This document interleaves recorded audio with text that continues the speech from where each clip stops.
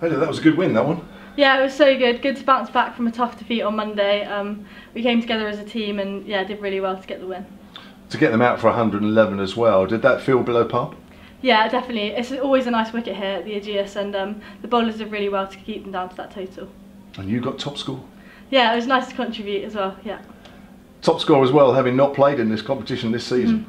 Yeah, it's been nice to get an opportunity at the top, and I've been working hard behind the scenes to be ready for the opportunity, and I'm glad I contributed.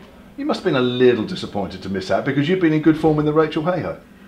Yeah, but we've got a strong side here, and we've got depth, so it's always hard to get into the team, but I've been working hard to get in, and it's been good to get out there today.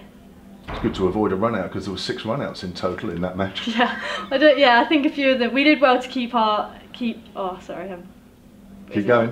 We did well to keep our composure and get them, and yeah, we just made sure to run and call loudly between us. How do you see this table? Because you're roughly sort of halfway, just over halfway, aren't you? And Northern Diamonds and the Blaze seem to be running away with it. So the two teams today, there was a lot to play for, wasn't there? Yeah, there's a lot to play for. There always is, and we just made sure we were prepared for it and went out strong and tough as a team. 3 games left. What do you reckon?